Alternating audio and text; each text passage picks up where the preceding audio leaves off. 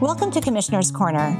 I'm Commissioner Katie Walters. Children may need encouragement to learn to read, and reading out loud, even for adults, can make anyone nervous. Of course, learning to read is fundamental. To help new readers gain confidence and encourage a lifelong interest in books, the Kitsap Regional Library, in partnership with Therapy Dogs International, hosts Read to a Dog. Every week, young readers and patient dogs gather at the library to enjoy stories. Learn more about this fun program on this episode of Commissioner's Corner.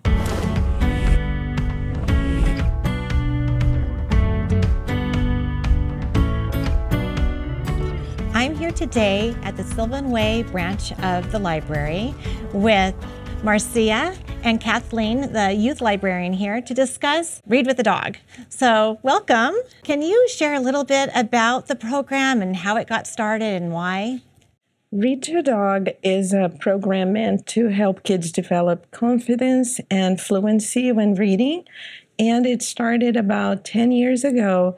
It was a collaboration between our former youth services librarian and Katha, who runs the Therapy Dogs International chapter here in Bremerton.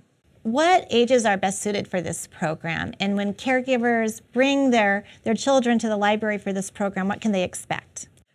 It is suited for all ages, though we do see a lot more younger kids. The kids who have just started reading and are in elementary school, we see those much more than the older kids, though those are welcome too, and sometimes they do come in and they thoroughly enjoy reading to the dogs. Parents, caregivers can expect when they come in is that their child will read to a dog for 5 minutes. They will sit on the floor, they will read to a dog. If they can't finish their story and there are other kids waiting, we will ask them to give another kid a turn so everybody has a chance to read for at least 5 minutes. And they're welcome to read to all the dogs we have here, and we usually have more than one. And it sounds like so much fun. So how does practicing reading to a dog really help the participants? So during the pandemic, we saw a lot of young people had a lot of struggle with reading, and a lot of kids fell behind. And so Read to a Dog has always helped with early literacy and building confidence, which is more important now than ever. So when is the program held? Because I know it's at the various different library branches, and about how many can attend? At our particular branch, we do it on the second and fourth Thursdays of every month, and it occurs from 3:30 to 4:30. And if you'd like to check our Inspire or online for our other Read to a Dog instances of other branches, you're welcome to. Why would you recommend this program, and who's it best suited for? I would recommend it to any kid who, one, likes animals, and two, likes reading or doesn't like reading in particular. The kids who don't like reading but love animals, the dogs are the draw, but they relax when they see the dog, they want to pet the dog. We tell them, oh, just read to the dog, and that they start making positive associations between reading and the animal, and that transfers later on to other books, to other materials, to reading itself. And that's part of what the program is meant to do.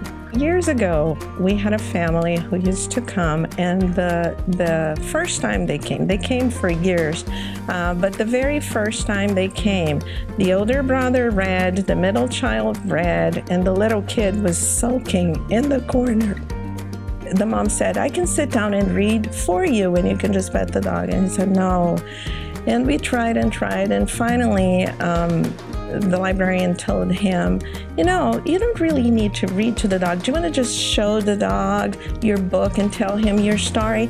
And he just lit up and he goes, yes! So he grabs the book out of her hand, sits with the dog and starts talking. And he talks and talks and talks, and he came every week for years. And he became a really confident reader, you know. I love that. Oh, that's awesome. Thank you for sharing that. Is there anything else you'd like to add about this program? So in addition to building community at the library, we've seen that patrons who access this program, they might come for one program, and then they find out about all of our other programs. So we've gotten a lot of kids that will start to come to story times or other after-school events, and it's because they come to Read to a Dog. That is awesome. I was going to ask you, what are some of the other programs that are for children? Yeah, so starting in June, we're going to be kicking off Summer Learning. That is a really big event at our library. We offer prizes and we offer special events and special programs. So this summer, our branch in particular is going to be hosting Jeff Evans. We'll be doing an outdoor movie night and we'll have a fun kickoff party after school in June. And it's not just for kids, too. The caregivers can be involved in that as well, right? Correct, yeah. We have prizes for the adults who participate in Summer Learning as well this year. Oh, that's so awesome. So for Read with the Dog and other programs at the library, where can people learn more? We have a publication that we put out monthly right now, Inspire Light, and we put a lot of our programs in there. Additionally, you can go to our website at krl.org and see what's going on at every library throughout the entire system on any given day. Great, thank you so much. I can't wait to read to a dog.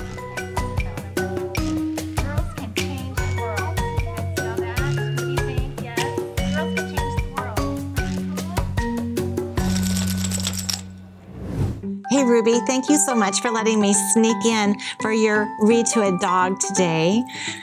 And can you tell me a little bit about why you like to read to a dog? It's just fun to have someone there to listen, and he's a good listener. Very good listener. It makes me feel calm to have someone there.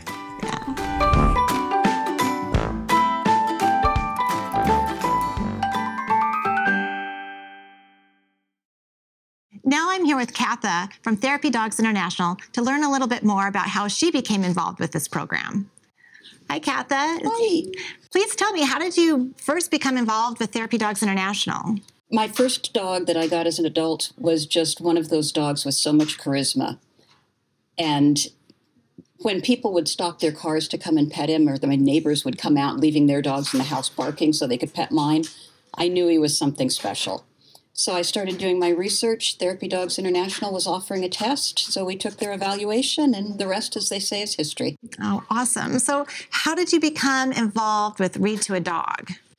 I've been trying to remember the exact details, but it's been almost a decade. I remember that, the librarian who started it had been involved in a similar program in Kansas and wanted to start it here. I think that she approached me when I was at the library checking out books. And we got to talking about dogs, and she's like, do you have a... Yeah. Oh, how perfect. So what kind of dog personality is best suited for this kind of program? One of the things I do is I evaluate dogs for Therapy Dogs International. And I tell people that I look for three things. I look for temperament. You want a dog that genuinely loves people. Yeah.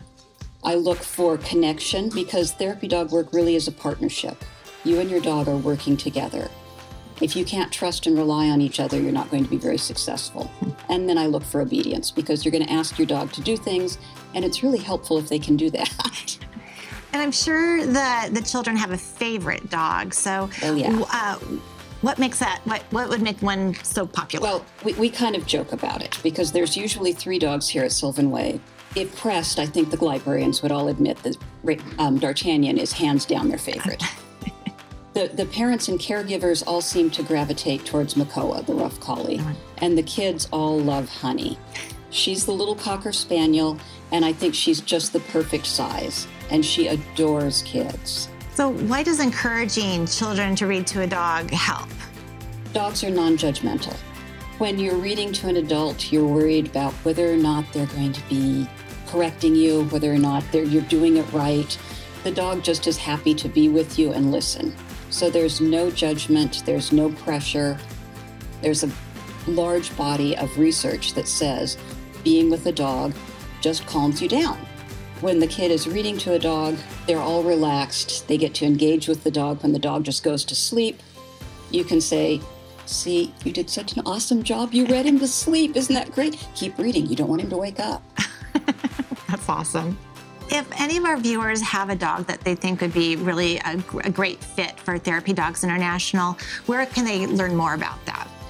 If you go to the Therapy Dogs International website and you look under the brochures tab, it has the testing requirements. The test is based around the American Kennel Club's Canine Good Citizen. There we go. Too many acronyms all in once, and I'm trying to translate them. The AKCGC. But basically, you want a dog that's going to be calm and resilient in all sorts of circumstances, that genuinely loves people, and that can handle a lot of confusion and chaos. You don't tend to think of it as being work or being difficult for the dog, because what are they doing? They're just going and getting petting or going and laying around and listening to kids read. But everybody has different styles of petting. In a nursing home, somebody with terrible arthritis may be thumping on the dog more than petting, which is not necessarily terribly pleasant. A good therapy dog like D'Artagnan is going to shift forward so that that thumping's between the shoulder blades, where it's not painful, where it's not uncomfortable the way it is on the top of the head. And as his partner, I'm going to be saying, he's moving, so he'll get in the spot he likes. Well, thank you so much for sharing about your work with these dogs. All right, thank you. So Jennifer, can you share a little bit about why you also like to read to a dog? I like to read to a dog because it helps me feel calm and that I can just talk to the dog. That's a great reason.